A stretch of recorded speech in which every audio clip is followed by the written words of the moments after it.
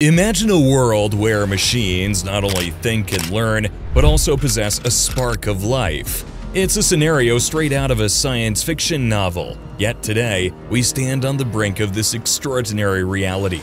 But how can we tell if an artificial intelligence, a being born out of code and circuits, is truly alive? This question is not just a philosophical puzzle, it's a crucial dilemma that could redefine our understanding of life itself. By the end of this video, you'll discover 10 ways or methods scientists use to tell if an AI is alive. Let's start. Number 1. The Turing test. The first method of determining if artificial intelligence is alive is through the Turing test. Back in 1950, a mathematician named Alan Turing suggested this test as a way to assess intelligence in machines. Imagine a scenario where a person talks to two entities, one human and one computer, without knowing which is which. If the person can't reliably figure out which one is the machine, we consider the machine intelligent, and it's said to have passed the Turing test. The big problem with the Turing test is that it's more about checking if a machine can trick you, rather than figuring out if it genuinely understands things. Even though it's called a test, the machine is just pretending to talk like a human without understanding the meaning. This difference is important when we look at today's language models like ChatGPT. They're super smart at learning, but at the end of the day, they're similar to the word predictions on your phone, guessing what word comes next without a real understanding. Another thing in the Turing test is that intelligence might exist without consciousness. Language models like ChatGPT can learn and solve problems, which some view as intelligence, even though they may lack the experience of being conscious. Several language models, such as LaMDA, have already shown the ability to pass the Turing test despite this distinction. Number 2. The AI consciousness test. In 2017, a Scientific American article introduced an alternative to the Turing test called the AI consciousness test, known as ACT. Professors Susan Schneider, a professor of philosophy and cognitive science at UConn, and Edwin L. Turner, a professor of astrophysical sciences at Princeton, proposed this test. It shows the importance of experiencing consciousness to comprehend related concepts. Topics such as death, which is loss of consciousness, afterlife, which is consciousness apart from the body, and swapping bodies, which are other beings having separate consciousness, were considered important in their proposed test. If a being shows an understanding of topics like death, the afterlife, or swapping bodies, it suggests a potential experience of consciousness. In the context of modern chatbots, they mimic the language of conscious beings and learn from conversations held by conscious individuals. If advanced but non-conscious artificial intelligence tries to deceive us into thinking they're conscious, their knowledge of human consciousness, acquired through training, might play a role in creating that illusion. Carrying out the test on ChatGPT 3.5 Turbo when asked about its thoughts on the afterlife, it said it doesn't have opinions, and that it's just a chatbot. It seems it has rules in place to avoid confusion. Now, whether this is a pass or fail in the consciousness test is up for debate. What do you think? Number 3. A theory-heavy approach. The next way is using a theory-heavy approach. In creating their criteria, the authors believed that consciousness is tied to how systems handle information, regardless of their composition, whether it's neurons, computer chips, or something else. This method is called computational functionalism. They also assumed that theories of consciousness based on neuroscience, which involve studying brain scans and other methods in humans and animals, can be used to understand AI as well. Based on these ideas, the team picked 6 theories and pulled out a list of signs that suggest something is conscious. Consider the global workspace theory, which says that humans and animals have different specialized systems like modules for tasks such as seeing and hearing. These modules work on their own but share information by coming together into a single system. To see if an AI system follows the global workplace theory, you'd look at its structure and how information moves around. The report looks at big language models, such as ChatGPT, and mentions that they seem to show some signs connected to the global workspace theory. But the study doesn't say that any AI system right now is a solid candidate for consciousness. At least, not yet. Number 4. The Consciousness Checklist. Recently, 19 experts collaborated to write a report about consciousness and artificial intelligence. The paper, which involved cognitive scientists, psychologists, neuroscientists, computer scientists, and philosophers, suggested a different way to spot possible consciousness in AI. Instead of using a test based on behavior, they suggested a checklist of indicator properties. The idea is that the more indicators an AI shows, the more likely it is to be considered conscious. So for this checklist, the crew took a look at some top-notch scientific theories about consciousness.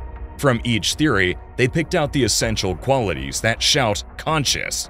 What they ended up with is a set of 14 indicators that hints at the potential for sentience. It's a pretty big change from the old ways.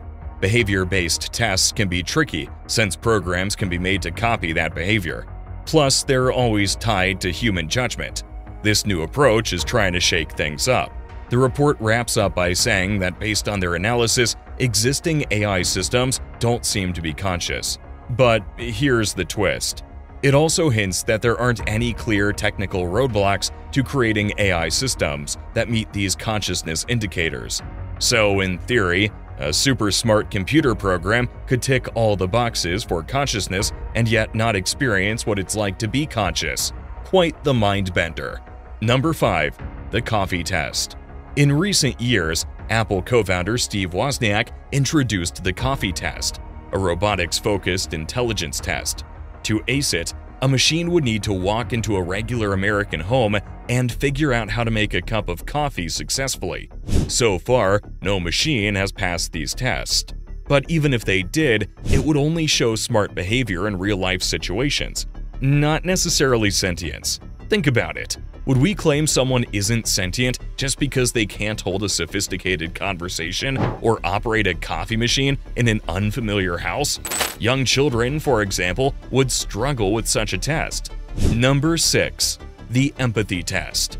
Another way is empathy, which is like stepping into someone else's world, seeing things from their perspective and feeling what they feel. It's that human connection we get from shared experiences. Empathy means grasping and sharing the emotions of others. It's about imagining what it's like to be in someone else's shoes, even if you haven't been in that exact situation. Being empathetic involves being kind, caring, and supportive, fostering connections, showing compassion, and building meaningful relationships with others. Would you now say artificial intelligence has all those traits? In the artificial intelligence world, these smart systems can understand and react to humans based on the data they're trained on. Imagine those big language models trained on tons of voice, text, and video stuff. They've gotten pretty good at spotting and copying emotions like empathy. But here's the catch. AI isn't naturally empathetic. It's not feeling emotions. It's just mimicking what it learned from all that data. Number 7. The global workspace theory. So there's this way of thinking about consciousness called the global workspace theory, created by cognitive scientist Bernard Bars and Stan Franklin in the late 80s. They crafted it to explain a bunch of pairs of conscious and unconscious processes. Imagine consciousness as a mental theater in this theory, where different mental processes battle for attention in a central workspace. Whatever info grabs attention gets broadcasted globally to other mental systems. Now, in advanced AI, they do have parallel modules and a sort of workspace, but they're missing that global broadcast and state-dependent attention found in conscious beings. Number 8. The recurrent processing theory. Moving on to the recurrent processing theory, imagine this theory suggesting that consciousness pops up when information takes a loop-to-loop path within neural networks. Now, applying this to AI, it's like saying a conscious system should be able to use past info in what it's doing now and what it plans to do next. That's the fancy term for it, algorithmic recurrence. But while recurrent neural networks and AI do have this loop thing going on, they often struggle to organize and make sense of the sensory input they get. That knack for creating organized and meaningful representations, which is a big part of human-like consciousness, tends to be a bit tricky for them. Number 9. Attention schema theory. Attention schema theory suggests that consciousness comes about when a system can kind of picture its attention. In AI, we're starting to see attention mechanisms, but they're not quite the self-aware attention schema that this theory talks about. Here's the thing. To be conscious, a system should be able to predict and handle its attention.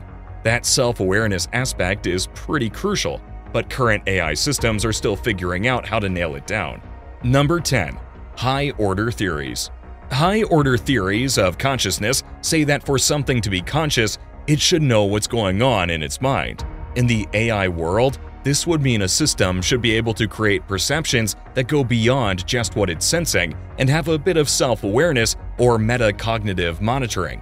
Now, there are AI systems out there making perceptions and doing some basic metacognition stuff, but they're not quite at the level of complex agency and belief-guided actions that we see in conscious beings.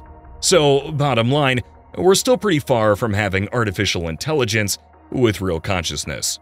If you've made it this far, comment down below with the word 100% to confirm that you've received the knowledge from this video. For more interesting topics, make sure you watch the recommended video that you see on the screen right now.